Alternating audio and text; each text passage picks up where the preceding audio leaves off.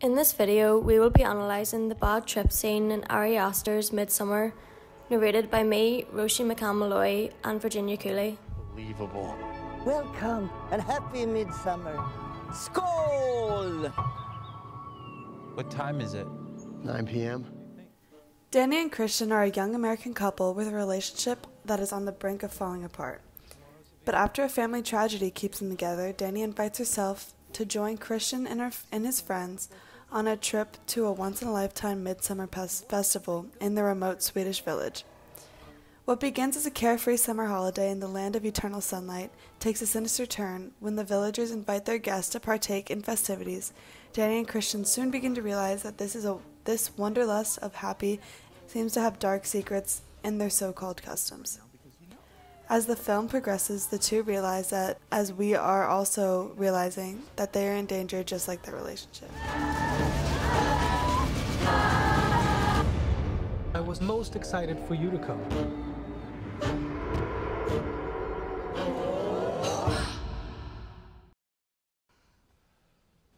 Can you feel that? The energy coming up from the earth?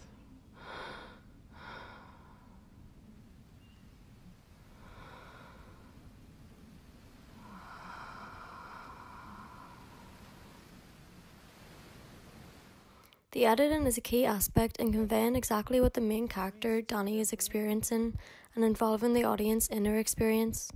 The scene moves slowly and the camera movements are smooth. The slow pace of the scene reflects the main character's physical feelings of wonder and bliss. It's subtle, but the surroundings, the trees and the mountains in the background slowly move in and out as if they're alive, mimicking the character's slow breaths. As we cut to the shot of the tree moving, the sound of the wind and her breathing increases in volume. It cuts back to her seemingly relaxed, but then suddenly her head rolls forward and her breathing's cut short, indicating a serious change in her mindset. From here on, the pace of editing quickens, cutting more rapidly between shots. The director chooses to use a fast-paced tracking shot to follow the character as she frantically walks away. As we follow Danny from behind, she talks to herself, attempting to reassure herself that she'll be okay. Her breathing also picks up in pace, creating an atmosphere of increasing anxiety and panic. At this point, the audience can tell that she is very in her head and begin to feel feelings of anxiety along with her. The overlapping sounds of laughter adds to the hysteria and paranoia. An ominous soundtrack begins to creep in and the effects in the background become ever so slightly more extreme, conveying the sense that the character is spiralling into a bad trip. As soon as another character interacts with Danny, she snaps out of the trip for a short moment as if rejoining reality. The pace of editing once again slows for a moment until Danny walks away and begins to panic again. Thank you. I'm sorry. Thank you.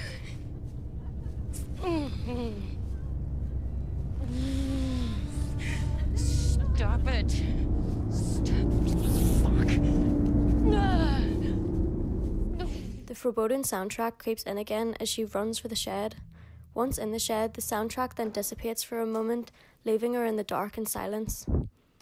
The flicker of light, revealing the ghost of her sister behind her, pushes Danny over the edge as she flees from the shed into the bright, blinding outside. The soundtrack rushes back in stronger than before, with high-pitched, sinister violin string plucks, adding to the unsettling nature of the scene.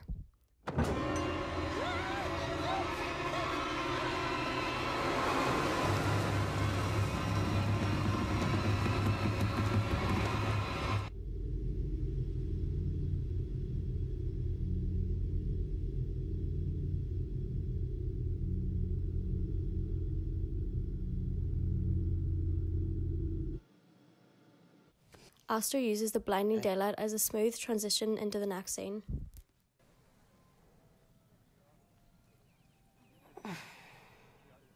How long was I asleep?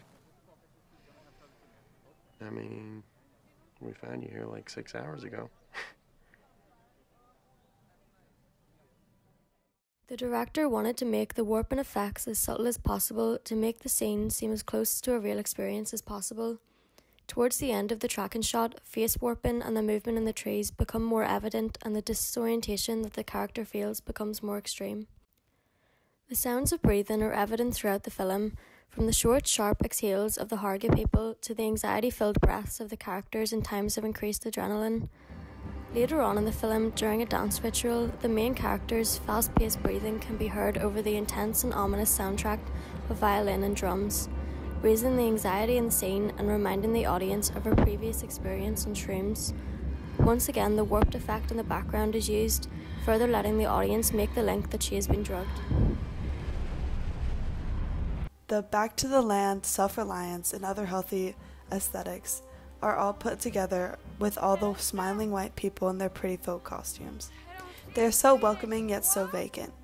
Everything from the green hills of the compound to the flowy choreography contributes to the slow-growing sense of entrapment. With its strenuous flow and push-ins and push-outs through the camera, and angles that seem to be tightening its grip on their visitors.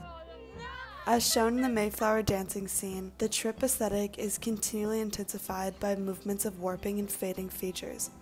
Though we are in a natural setting, the view still is felt to be uneasy, and the fact that we, as the audience, aren't even sure, along with Danny herself, what type of game or what is going on, by the way the pull-in and pull-outs of the cameras are. Color grading wanted to make people glow, but in a very subtle way. With getting its rich, vibrant pastel colors, it helps to make the whites a bit creamier and prettier. This is the contrast to the usual aesthetic of a horror movie, with their more dark, exponential aesthetic.